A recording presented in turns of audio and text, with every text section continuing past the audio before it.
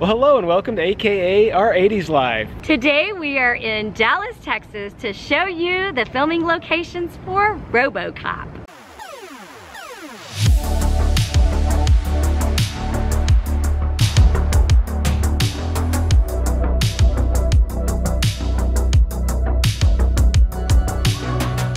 Behind us is Dallas City Hall. So this was used for the exterior of the OCP headquarters, which supposedly was 95 stories tall. As you can tell, not 95 stories.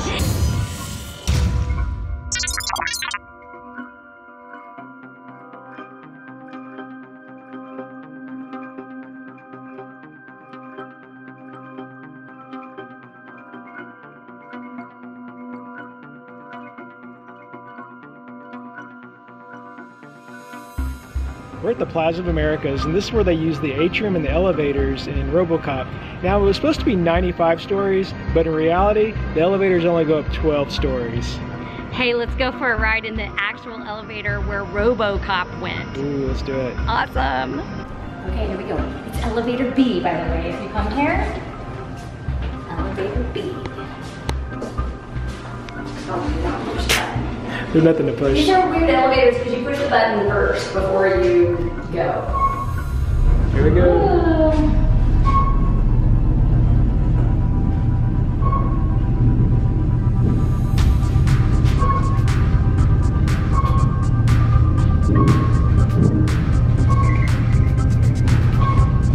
Oh, there goes another one.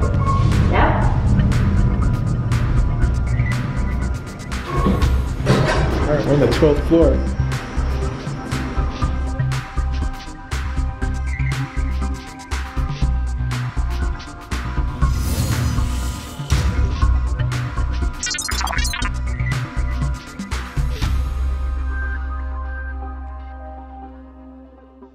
It's crazy. We came out of the Plaza of the Americas and hey, there was Dallas High School, which was the police precinct.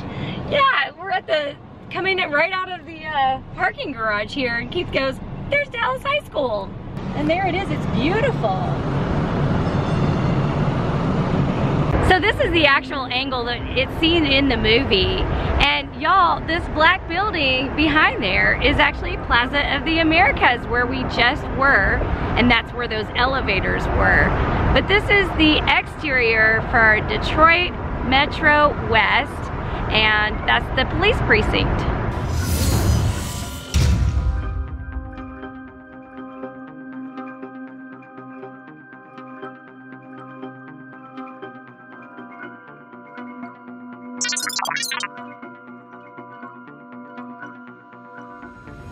Behind us is Sons of Herman Hall, and this is where they filmed the interiors to Detroit Metro West. So this is actually a music venue now. We can't go in, but we can peek in the window.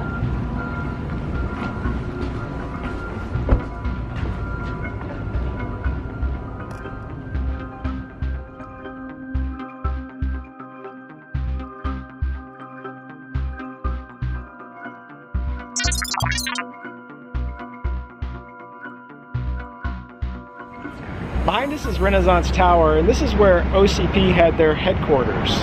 So they used the interiors of this building way up at the top. We think it was the 54th floor, but they said it was the 95th floor.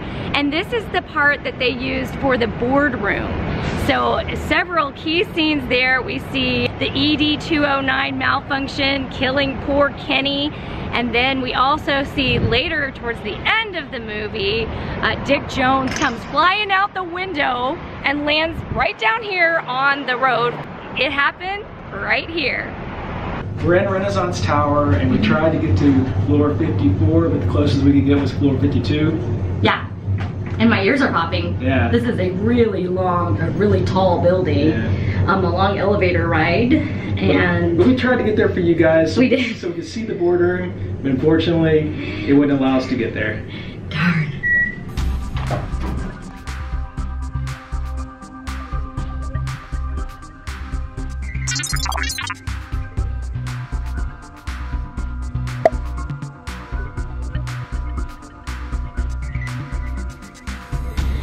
We're on the corner of Pacific and Griffin Street. Now, the building's not here anymore where the coffee shop is that Lewis goes into, but this is the place where Murphy is twirling his gun. And you can actually see right behind us, right there, is Renaissance Tower. And you know that that is the OCP boardroom in real life. 1, 2, 3, 4, 5, 6, 7, 8, 9, 10. Electric.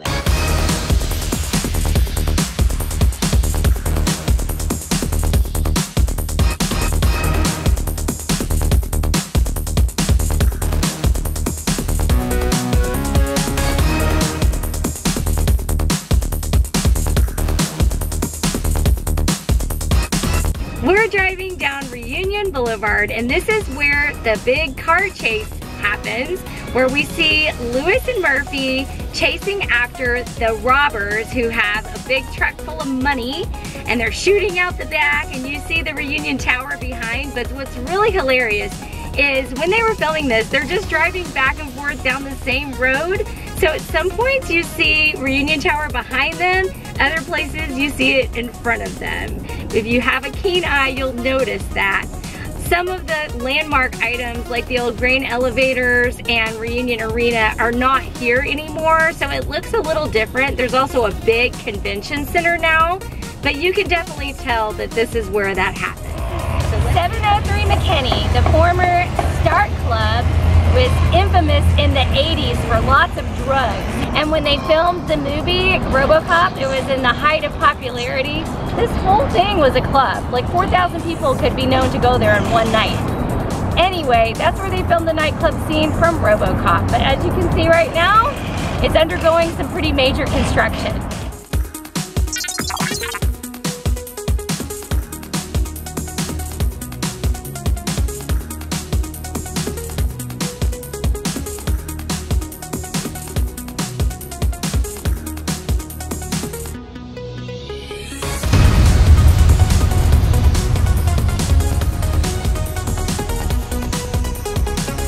Behind us is where the Shell gas station would have been, where RoboCop had the shootout with the bad guy, and the bad guy blew up the gas station. It was a cool scene. And it was a cool old gas station. Unfortunately, it's gone. It's just this empty parking lot now. But behind there, you can see a really old YMCA that looks pretty cool as well.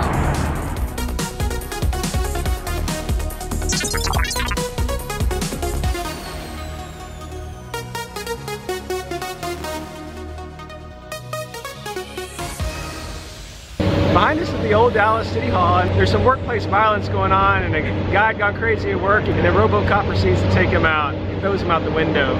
Throws him out the second-story window. These windows are boarded right now, but maybe they're just worried that somebody will come flying out. There's a lot of flying out the window in this movie, I've noticed. So in real life, this is the Dallas Municipal Building. Fun fact, well not so fun fact, this is actually where Lee Harvey Oswald was taken and kept after he killed JFK. And then, in a turn of events, he was actually killed here in the basement by Jack Ruby. A little history there for you, a little history lesson. Now we're in Lake Highlands, and we're about to drive up and see the exterior shot from Murphy's house. Murphy has a condo on Church Street. They only used it for the outside. And this part is kind of sad. He gets the address where he used to live, and he goes and finds his old place, and it's empty, it's for sale. But then he gets these flashback memories of when he lived there with his wife and his son, and it's really touching. I honestly, when I watched RoboCop, I didn't expect it to be so sad. And this part was especially touching. So let's go see Murphy's condo. He sees a sign that says Primrose, but it's a fake sign. That's not the real name of the street. And then he turns right here into the condo area between these two buildings. Down this little alley. There's the one that you see that has the funky curve on the windows there. Yeah, that looks familiar. And And I think it's just this next one. It's the one on the right.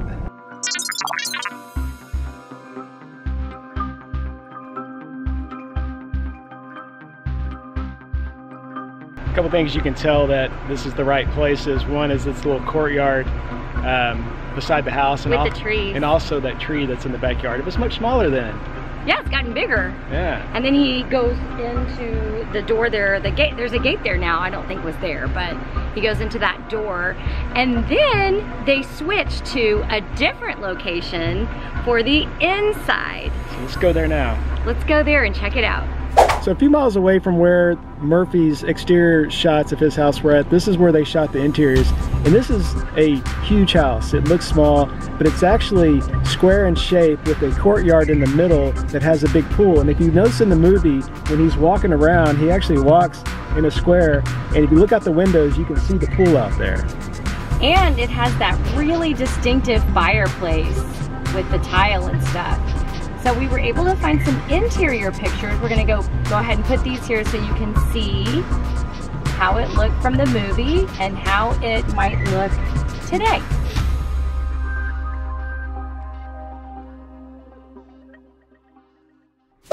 This home was used for the interior of Bob Morton's house. This is the part where Bodiger shows up, shoots his knees out, and then he dramatically pulls a grenade and blows up the house. But before that, you get the iconic line from Dick Jones, "I'm cashing you out, Bob." Cashing you out, Bob. This was a real location that we found in Dallas. That house was like that. In fact, all the television cameras that you see there were there too. I mean, we didn't have to do anything really. We just had to plug them in and we could shoot it as it was. Because it looks like it was set up for movie making, isn't it? But the guy was interested in communication and electronics, and he had set up his house completely like that. So we just used it. So in the scene when the lady is running from the bad guys down the alleyway, that would have happened right here. So she would have run down this direction, and a couple landmarks you can see in the movie are the parking garage in the background and then this building here. You can also see this building here in the background as well. Now on the other side, there was a red brick building that had a fire escape on the side, which you can see. Unfortunately, it's gone, so it is now a parking lot.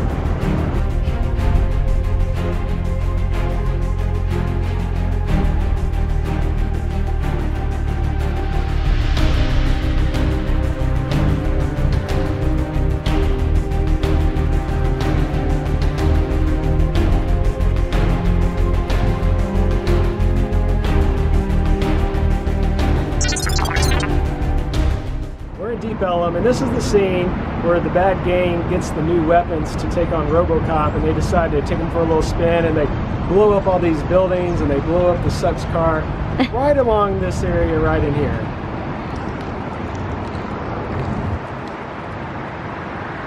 We're still in Deep Ellum. Behind us is the Bomb Factory. It's actually a music venue. It looks pretty cool. It's huge. But in the movie, it was the cocaine factory. This is the place where the bad guys were there. They had quite an operation. It's a huge place. They were making cocaine. RoboCop shows up and he shoots a bunch of the guys. Miraculously, none of them die, because then they come back later in the movie.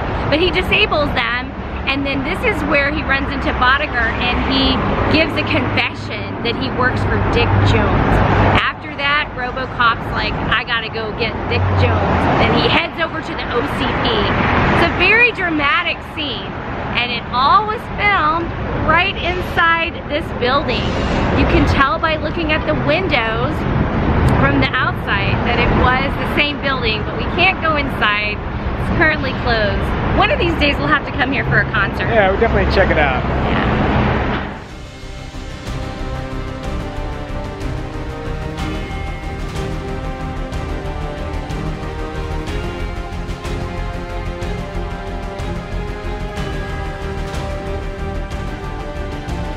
At the end of the movie, RoboCop pulls up to OCP headquarters, which is really Dallas City Hall. He pulls up and he gets out, and there's an ED-209 right over here.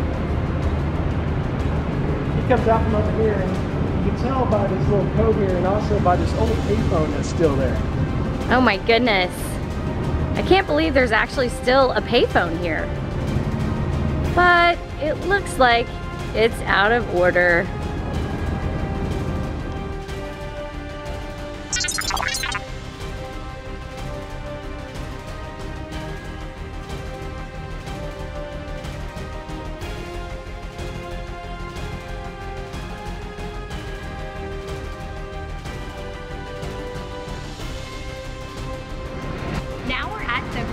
Hotel. We are actually in the garage, and this is the part you might recognize behind us, these elevators. This is where RoboCop comes to the OCP, and he is going after Dick Jones, and he runs in through here, goes up the elevators and all of that. Later, we see him coming out. He's being chased by the ED-209, and he comes out that door, and then the next thing you know, here comes all of the police and everybody's after him. One thing you might notice is different is here where it says Crescent 100, that was actually neon. It was cool. We'll show you guys a picture. Like blue neon. Yeah, it said OCP and it had the neon and everything, but the rest of it looks the same, and it's got even still got trash cans.